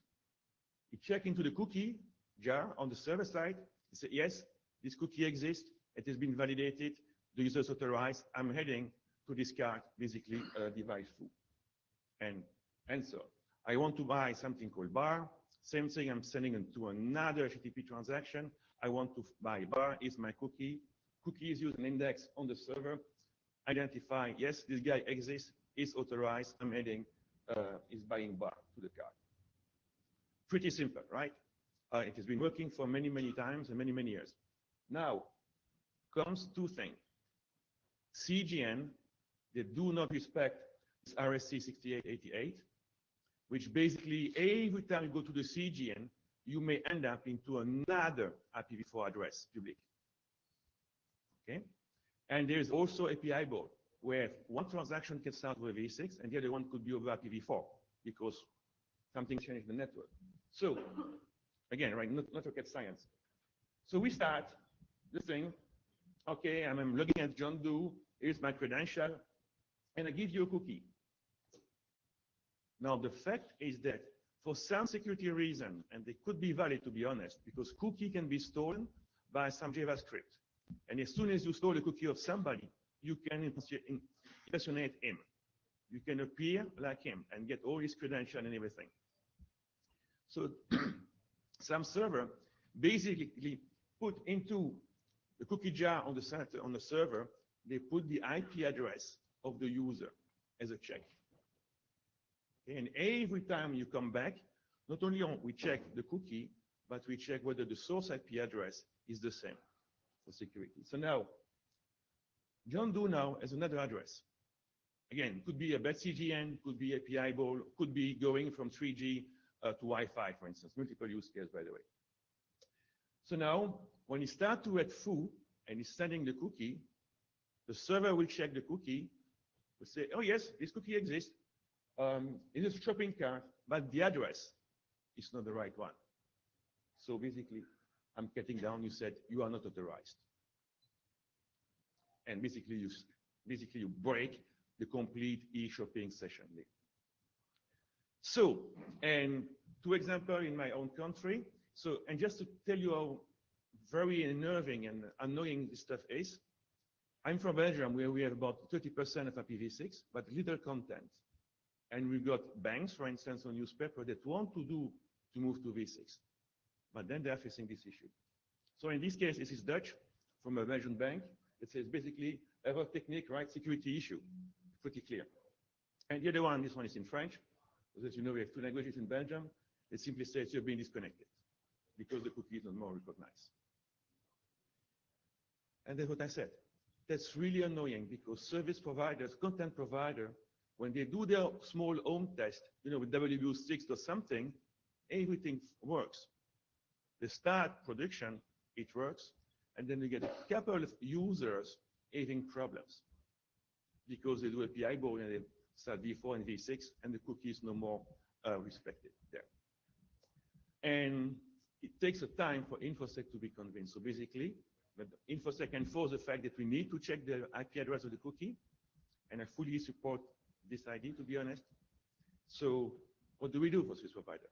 Basically, they move completely to IPv4. They refuse to do the US tag. So, sorry, not really sure we can do anything there except education, and that's even if Brian RFC, sorry, 6883 talks about this, but you write it into one sentence, one big sentence. It could be worth to have a draft, maybe not an RFC, of course, a draft explaining this so that people are not surprised.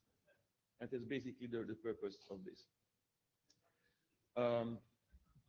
And I wanted to present it to you so that you know about it. I'm not sure what to do with this document. I mean, I can still update it if there are comments. Not really sure whether it's worth to become a working group item, and not even sure whether it's worth to become an informational RFC. So comments are welcome there. I told you it was short. Yeah. Alex Petrescu. So I wonder whether this is not an HTTP problem, or maybe a certificate using IPv6 address instead of IPv4 address problem. Let me tell you why I'm saying this. Because in Luxembourg, which is near Belgium, they use this token, and it's IPv4 only. Maybe if they make it IPv6, it will solve your cookie problem. It's one-time password. And not even sure though, because that's not linked to the first authentication, because word authentication is done by password, one-time token, or whatever.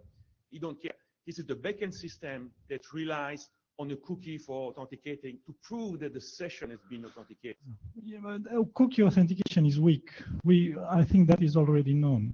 I think banks should move away from cookies from a start, right? Yeah, we can talk about it. I'm not an application person anyway, right? So, but I see the problem there. This is Brian. I just wanted to clarify specifically the issue that 6883 worries about is rapidly rotating privacy addresses, because that is absolutely guaranteed to create this problem. You know, the other cases could be rare, but that one, if someone is running rapidly rotating privacy addresses, the problem is guaranteed. Yeah, there's another case indeed, yes. Dave Taylor. So it seems like there's actually two different problems that you're talking about. One is the problem that applications are keeping IP address state in between sessions.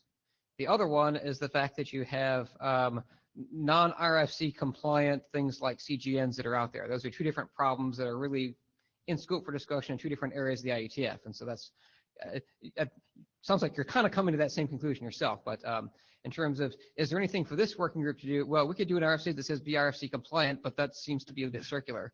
The other one is just good guidance that says, yes, application layer protocol shouldn't keep IP address state in between sessions. That would be a good thing to say, although maybe it's not entirely different from the Brian Carpenter's RFC that says things should use names, not addresses, and name doesn't necessarily mean DNS name, it means some higher level state or whatever. And so that's not specific to HTTP, it's just you ran into it with HTTP, but you're right, it's generalizable.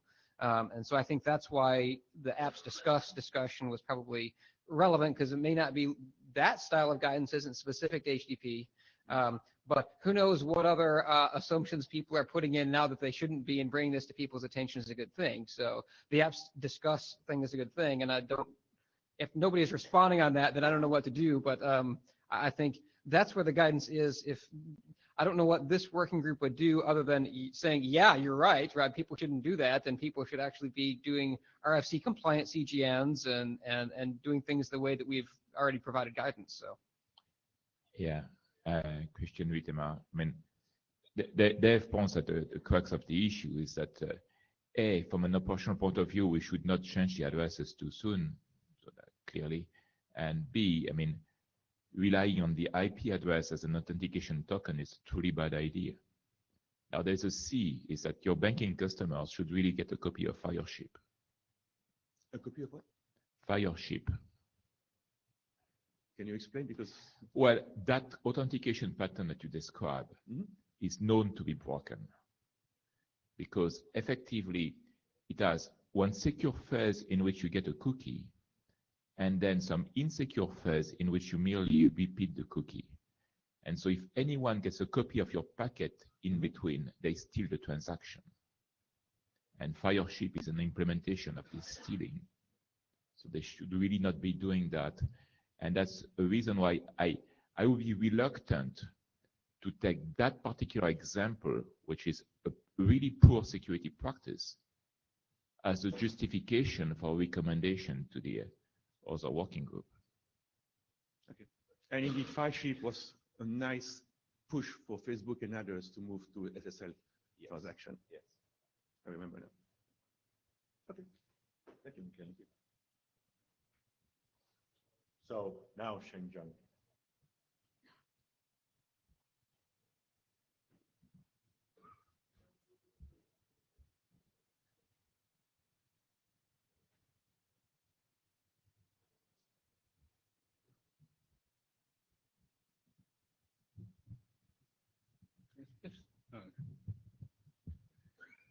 Okay, I'll be quick. There's only 2 pages of my slides. Yeah, you need to be a little closer to the mic.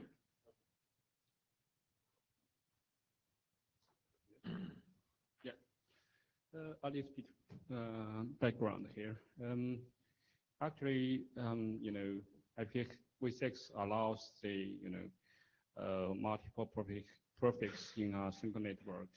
So, but this is, very surprised or unexpected by many of the, network operators, either for carrier networks or enterprise networks.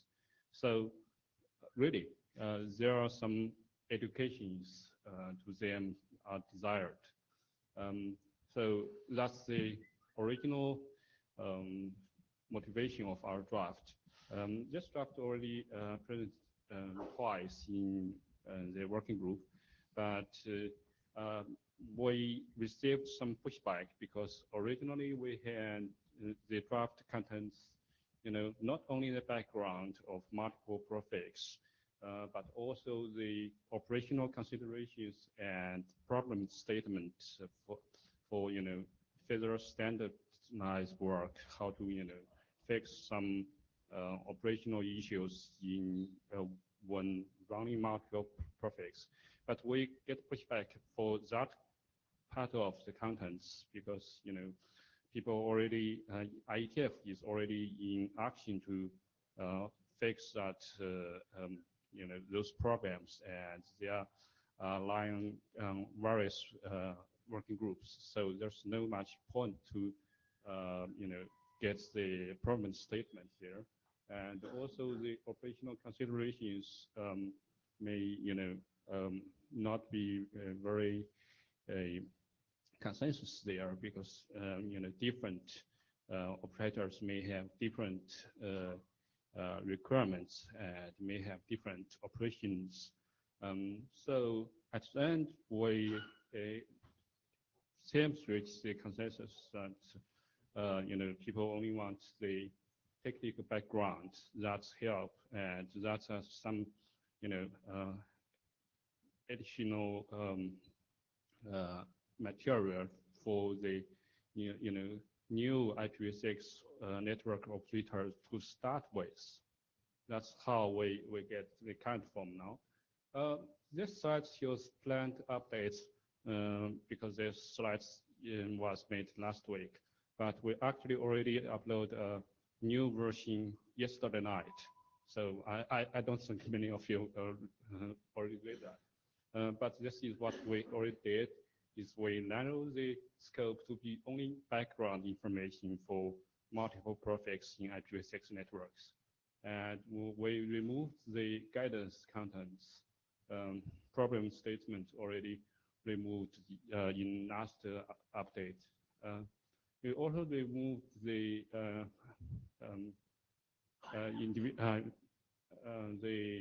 drafts because they are not officially published in RFC yet. So some people say that's not very good for background document.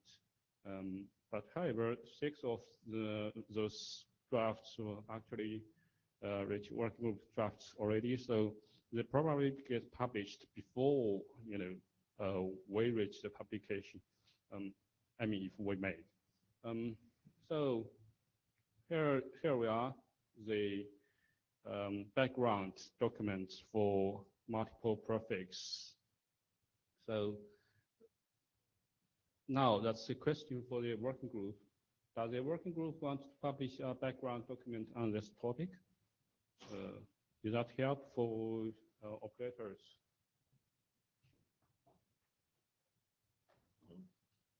Comments?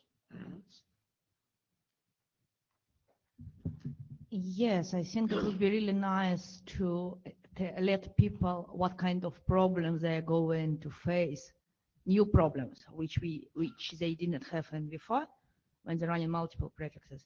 So I have one comment on the content of the document. I read it just yesterday. You do discuss router selection, exit router selection, yeah? Mm-hmm. There is one related problem which I think should be explicitly mentioned, is the situation when you have more than one router, more than one prefix, and one router fails. How can you signal this to the host? I know like HomeNet is doing work on this, yeah, but it's one of the problem people should be aware of, especially if they're using non-homenet solution like other vendors, right? Your device has two prefixes, and suddenly, because of operators using hopefully deploying BCP38, you could not use your preferred address right now. Okay. So probably it would be nice if it mentions this, how you are going to implement it. Sure. Thanks. Brian Carpenter. From talking to site or enterprise network managers of my acquaintance and thinking about my own psychology when I was a site network manager, I think this aspect of IPv6 is going to be one of the really big surprises for the people who haven't yet started seriously thinking about IPv6. So I think it's actually a little bit unfortunate if the document comes across as saying, in IPv6 you get all these new problems due to multiple prefixes. It would be much nicer if it said in IPv6 you get all these benefits from multiple prefixes, but at least it should be neutral rather than being something that will make a typical IT manager or chief information officer look at it and say, I don't like that. Okay. And I don't quite know how to achieve that, but the danger in this document is that it produces exactly the opposite of the desired effect. Yeah, thanks. We can, make that change.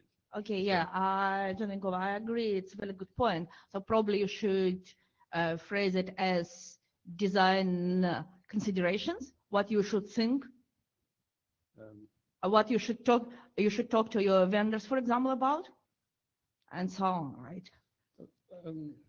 Yeah, that's, So probably, yeah, we probably shouldn't say problems, but some new design considerations. Okay, could be. Yeah. Is Lauren here? Eric. Yeah. That's what we tried to do, previously. As I said, we already removed problem statement, but I'm not fully sure how much, consideration or recommendation we can give in a document because, to be honest, I'm not the, site network manager. So we may, if we get, but there are few site network manager attend IETF. So really, I don't, sure whether we can give, good recommendation without, actually running such kind of networks. Barbara Stark. One of the things I see is that solutions for handling of multiple prefixes are still being developed, yes, and some are still years away, and you can't reference them because they're not done. Yeah. So this is incomplete at this time because the solutions aren't there, and I don't know how useful that is, and I'd rather focus on getting the solutions created. But we are encourage people to deploy IPv6, but they should know what is already available. Even more solutions coming, or even problems are there, but those network managers should know it. Should know what's the kind of situation. That's the purpose. Yeah, Joel Yeagley. So I've run this kind of network, and I see other people in the room who have. So I'm not sure that we can characterize it as those people aren't here. Yeah. Well, we would like to get more help, more information. So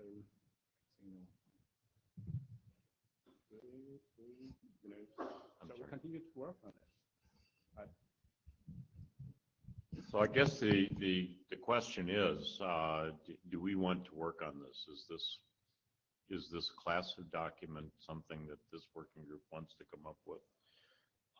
Let me put that as a binary question, and it's probably a degree, but let me put that as a binary question.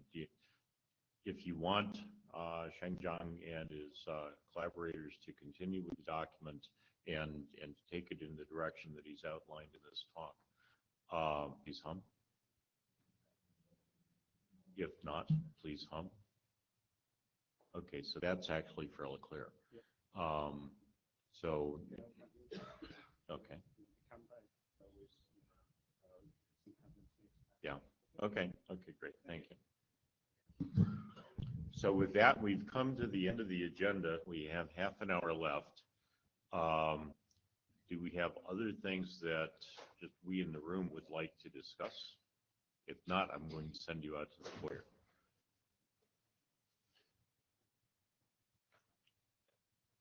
Seeing people running to the foyer. Okay, so we're adjourned.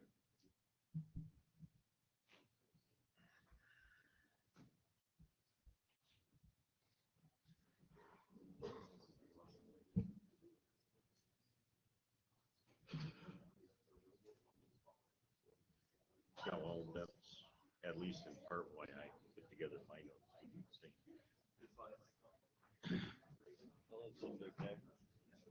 Yeah, we seem to survive.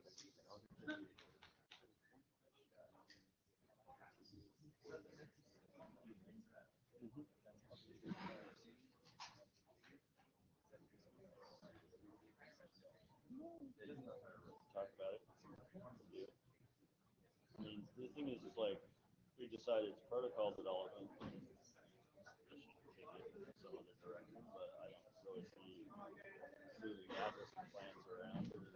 I mean, this is sort of, I mean, think about it in the context of forces or at XLAT. I mean, I was willing to lawyer that as, well, this is a use of existing deployed technology in a semi-novel way. This isn't even that. This isn't even go that far. So I think. Looking for a blue sheet? Yeah.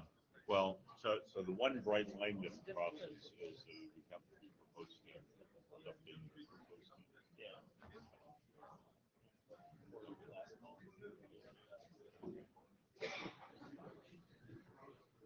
If you're happy, I'm happy.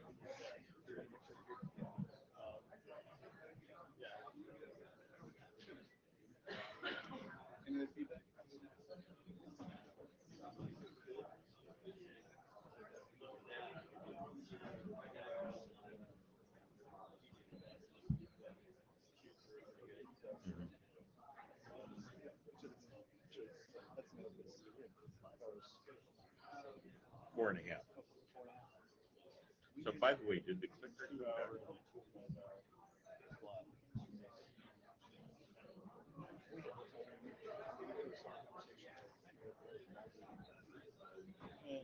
You find yourself logging up and down with the editorial discretion at the end. Well, yeah, so for the next meeting, I can imagine